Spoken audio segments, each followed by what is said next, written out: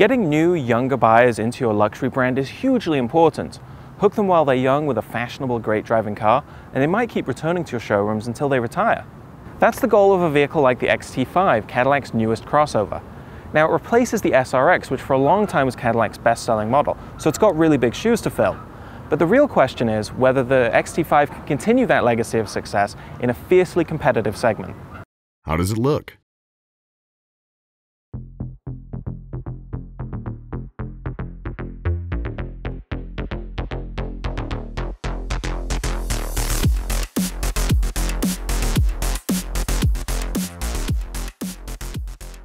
The XT5 continues much of the striking, straight-edge design we've seen on other new Cadillacs.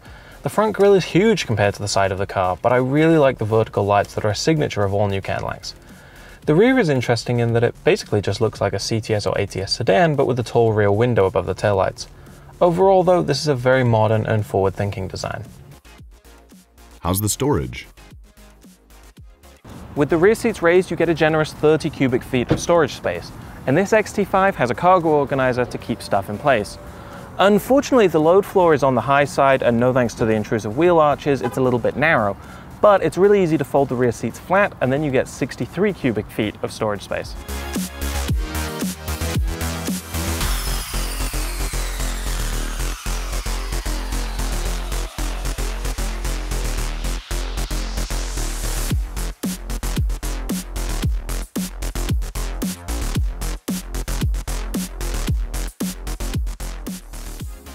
You can stow all your hydration needs in 2 cup holders up front or in the door pockets, and a modestly sized center console will house other stuff. There's a special slot that holds your phone for wireless charging, and it also serves as a place to thread USB cables for older phones.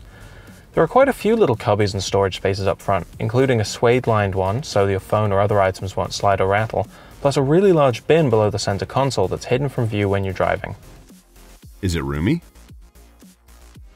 Room up front is great, even if I move the seat up a little higher than normal, and there's a lot of elbow room at either side of the driver's seat, so I never feel cramped up here. The back seats slide forward and back and recline a little bit, so you can pick between maximum cargo capacity or more legroom.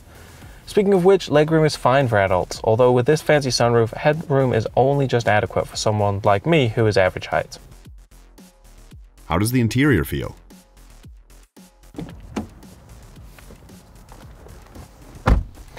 The XT5's cabin has a lot of nice materials, with wood trim, this leather and suede in this maple sugar color, although the black plastics aren't too special. One thing I really like is that the climate controls are now real physical buttons. A lot of older Cadillacs used these touch-sensitive controls that were kind of tough to use while you were driving without taking your eyes off the road. Is it well equipped? Aside from the very base XT5, the answer is yes. The luxury trim level, for instance, already comes with heated front seats, leather seats, the giant sunroof, parking sensors, blind spot warning, lane keep assist, and low-speed auto braking. If you want all the toys and goodies, go for the XT5 Platinum. Highlights include a head-up display, a heated steering wheel, 20-inch wheels, continuously variable damping suspension, illuminated door handles, LED headlights, the rear camera mirror, and a color digital instrument cluster. How's the infotainment system? I really like the 8-inch touchscreen in this car. It's similar to the system used in many GM cars, and it has simple graphics, quick responses, and great functionality. This sliding volume control isn't great, but it's easier to use than the slide controls in other Cadillacs or even in Hondas. Features include Apple CarPlay and Android Auto, weather information, a surround view camera, and a 4G Wi-Fi hotspot, though data fees apply. There are 2 USB ports for front seat passengers and 2 in the rear. Is it a good daily driver?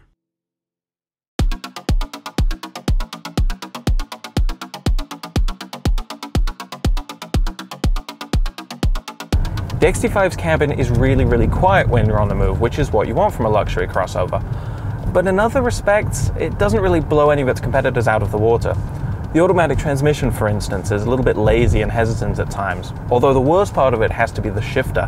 It's just so convoluted when you're trying to shift between drive and reverse in a parking lot. I wish they just had a traditional shifter. Another problem, there's huge pillars in the back which really make big blind spots. Now, the rear view camera system does help, but it's still annoying in everyday driving. Is it fun to drive? Honestly, this is where the XT5 really disappoints me. We know that Cadillac can make really sporty cars. The ATS and CTS are great examples of that. But the XT5 is not that fun to drive. The suspension, the ride isn't that comfortable, but it's not sporty either. The engine has a lot of power, but most of the time it just feels lazy and sluggish. And the steering and brakes are both really soft and numb. It's a disappointment when so many of this car's rivals are so much better to drive. How's the fuel economy?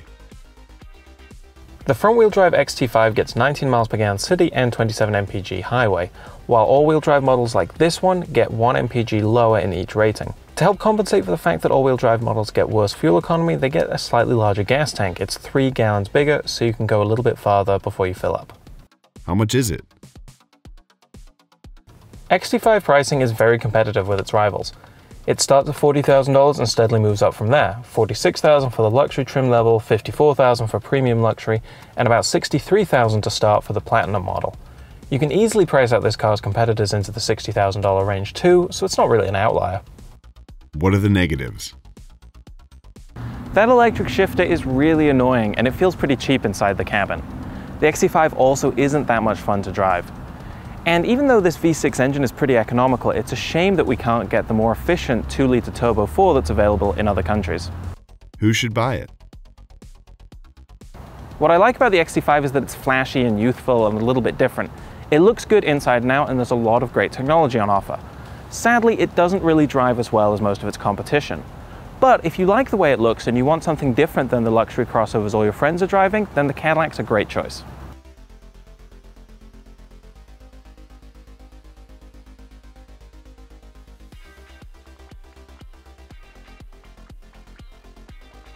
If you like this Why Buy video, don't forget we've got a new one every Thursday, so subscribe to our YouTube channel so you can see them all. You can also leave a comment below letting us know what you want to see in future Why Buy videos. And you can follow us on Facebook, Twitter, Instagram, or at motor1.com.